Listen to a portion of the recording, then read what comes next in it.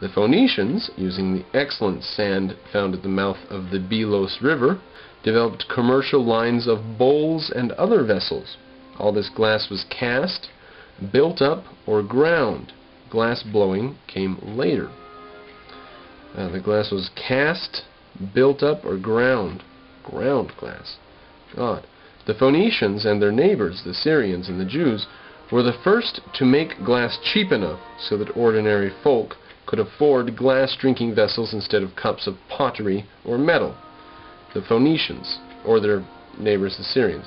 In early Achaemenid times, glass was so precious that only the king of all kings and his grandees could afford to drink from goblets of glass. But a few centuries later, thanks to the Syro-Phoenician glassmakers, nearly everybody could afford this luxury. Luxury, to have shards of glass around. Great. Although the Phoenicians were the leading explorers, seamen, manufacturers, and traders of their time, no people can be good at everything at once. For instance, Phoenician art is of poor quality. The Phoenicians never really tried to develop a distinctive style of their own. Instead, they mass-produced cheap copies of the artworks of the Egyptians or the Greeks and peddled these gimcracks to the eager barbarians on the fringes of civilization, from Scythia to Portugal and from Senegal to Britain. I don't know exactly how true it is. It sounds like he's sort of saying that commercialism is cheap and bad and not culturally admirable. I don't buy it. Their literature likewise does not seem to have amounted to much, so far as we can judge from the few scraps that have come down. Most of it seems to have perished in the destruction, one after the other, of the Phoenician cities. Sidon was destroyed by the Persians in 345, Tyre was destroyed by Alexander in 332, Carthage by the Romans in 146 BC, and Beirut by Tryphon, the Seleucid king, in 140 BC. Alright, skipping down a bit, we're not worried too much about all that business. In the 2nd millennium BC, in Crete, a line of sea kings, ocean sea kings, ruling from Knossos, built exquisite, unfortified palaces with stone walls and post and lintel colonnades. Now I pause for a second. They were unfortified palaces. Now, archaeologists seem to have learned from this. They think they've learned. Some of them think they've learned that if these palaces were not fortified, that's because these cities were extremely strong and powerful and were not afraid of foreign attack.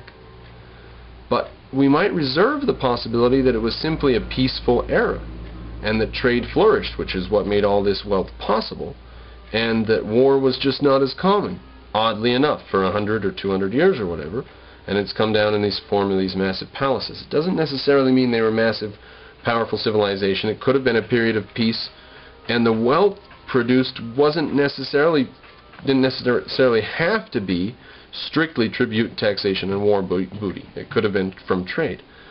Who knows? Pillars of tree trunks installed upside down, lest they begin to sprout during the rainy season, supported the lintels. Ceramic drain pipes carried away the water from elegant baths. The pastel murals with which the walls were decorated still show us youths and maidens performing perilous gymnastics on the horns of bulls, while long-haired Cretan men in loincloths and ladies in off-the-bosom dresses look on. Yeah, women wore their breasts out as a matter of style, and your dress decorated around the breast. Now, a lot of the artwork that has come to us as the Palace of Knossos was actually recreated with absolutely no... The guy who recreated had absolutely no idea. I got this from the Teaching Company lectures about ancient Mesopotamia. When they recreated these palaces, they would have sometimes 16 inches or so at the bottom of a 4-foot tall mural, and he would recreate the rest. He would just make it look good. From no, as far as we can tell, as far as he had any reason to tell us, he had no reason to make it one way or the other.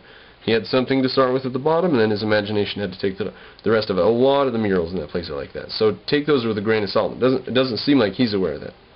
Here. Alright, let us continue. Smaller palaces rose at Malea on the north coast and at Phaistos on the southern coast.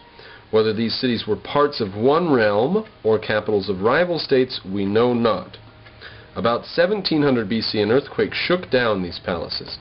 Soon they rose again, more splendid than ever, and stood until the downfall of Minoan civilization about 1500 BC.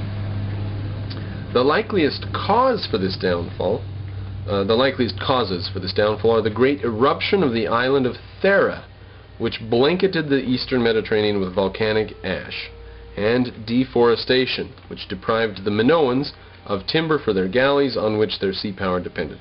So, it says on the one hand possibly a volcano exploded, on the other hand possibly they'd cut down all their trees. I think if that was what it was, they might have got trees somewhere, went and got ships, maybe.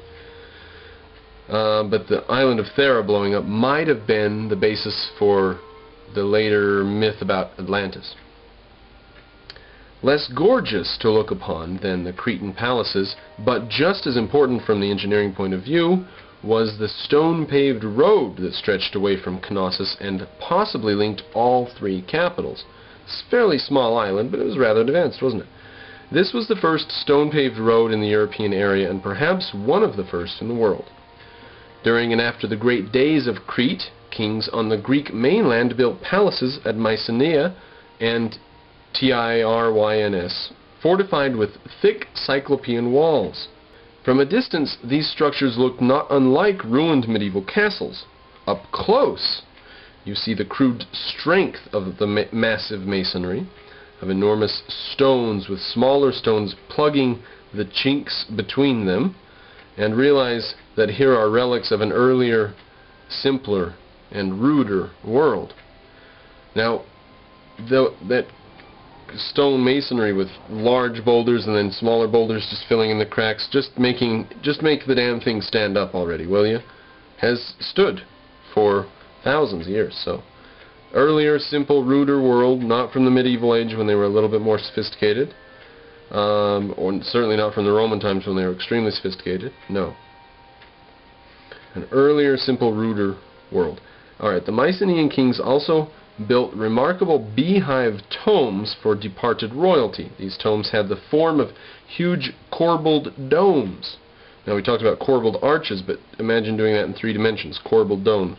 A ring of bricks, another ring set just a bit in, and another ring set just a bit in. And when you get it done, up at the top, it has the tendency to buckle out, and the top pushes down, it collapses. So you have to put fill dirt all the way around it. So it's a huge dirt mound with a brick cone in the middle, which is stabilized by the dirt on the outside. And you go inside it, and they bury people in there, you know, and you go inside it, it's 30, 40, 50-foot roof. These tombs had the form of a huge corbelled dome, which when finished were completely buried under tons of earth, making artificial hills. Buried with the dead were quantities of jewelry and masks of thin hammered gold. And we skip just a bit. So far as engineering is concerned, the Golden Age of Greece was a natural outgrowth of the technical methods already worked out by various Mediterranean peoples in the days before written history. Now, that's fine. They're saying the Greeks are going to come along, they're going to have their Golden Age, but it was already stuff that came from here, right? It's already stuff that came from this earlier age. Fine.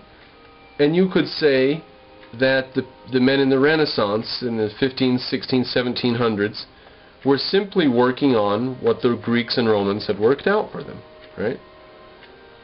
But what about those bastards in the Middle Ages who were praying? So you can't just say this civilization was simply inheriting and expanding on, because there are civilizations which inherited and sneered at and dumped what they inherited. So you've got to give the Greeks a bit more credit than just saying they inherited a lot of stuff from before them. Yeah, but how many civilizations have done that? Every civilization in history has inherited something. What did they do with it? That's the Greek question. So let's not hear any more snide remarks about the Greeks here. Alright, on to the next chapter. Chapter 4, the Greek engineers. We'll put these things to rest, shall we?